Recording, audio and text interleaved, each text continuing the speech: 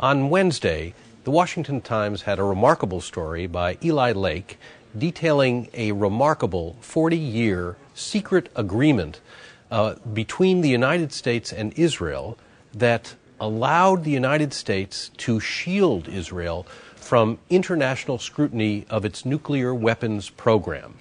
The U.S., in other words, stopped the world from sending inspectors into Israel to prove what most of us suspect, that Israel has dozens, if not hundreds, of nuclear weapons available. Things are about to change, though, on this subject, as the story pointed out. And it is an important moment, I think, in foreign policy.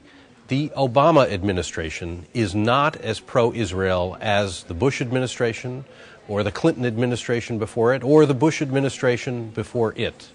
I think the Obama administration is seriously considering whether it should lift its veil of secrecy over Israel, protecting its nuclear weapons. It's perfectly possible that that President Obama may suggest to Israel's head of government that it's time for Israel to open itself to scrutiny and perhaps, like the rest of the world, agree not to proliferate nuclear weapons and perhaps even to reduce its arsenal.